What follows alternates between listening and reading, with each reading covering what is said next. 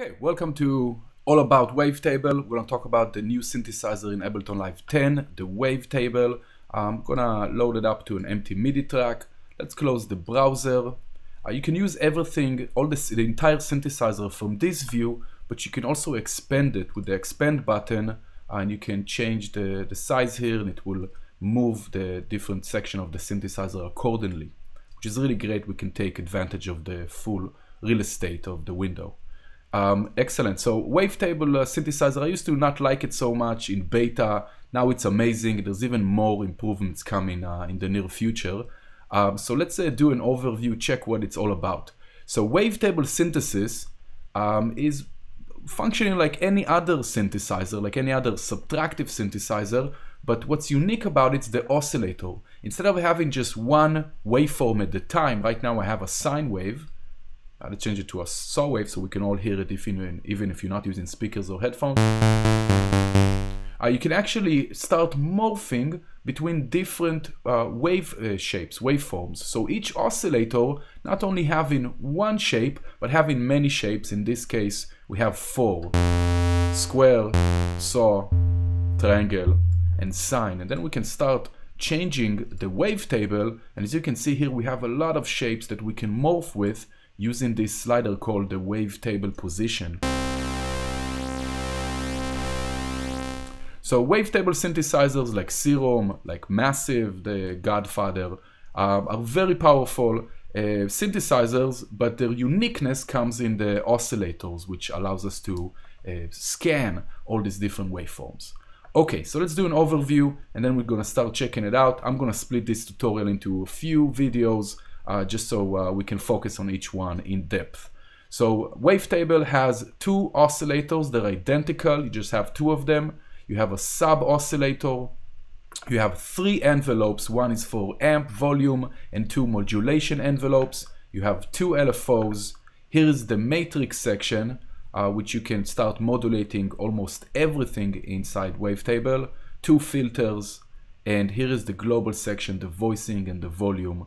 We'll talk about all of this, and we even have some MIDI expression controls, so you can make the synthesizer react to your playing in a very nice and musical way. Okay, so let's start checking out the oscillators. I'm gonna bring this back up to basic shape. Sweet, so we're gonna focus on oscillator 1 at the moment. Oscillator 2 is exactly the same. Right here we can select the wavetable. This is the category. We have many of these. This is the actual wavetable. You can also switch between them using this back and forth button. Let's go back to basic.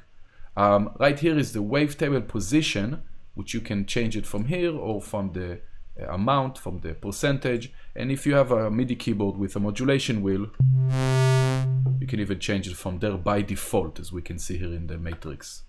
Nice. Right here we have the panning of the oscillator. Let's change it to a brighter. Double click to reset. You have the volume of the oscillator. You can just even drag the actual waveforms to change the wavetable. Let's switch it to a different one maybe.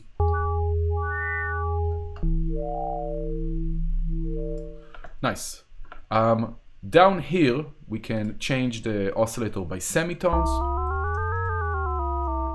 or detune it by cents, which is between the semitones. 50 up and 50 down. Right here we have built-in effects, so even though you have a lot of different wavetables, which creates insane amount of waveforms, you also have these built-in effects that can change, furthermore can change the oscillator. So let's go to this basic one, saw wave. And first off is FM. Here you can decide the amount of FM, of frequency modulation. And here you can decide the tuning of the frequency modulation, and it goes to 100% or minus 100%. So 50 is 1 octave above, 100 is 2 octaves, and same thing in reverse. Minus 50 is 1 octave below, and 2 octaves below. Now anything in between is going to be in a harmonic, which can be useful for creating some noisy character timbres, noisy sound. Nice. What's nice about switching between these different effects is that it won't change the amounts. So you can just test all of them out. So in the classic, we have pulse width, which will change the pulse of the waveform. Again, you can go positive and negative. And you have sync, which kind of reveals kind of a hidden oscillator that re-triggers.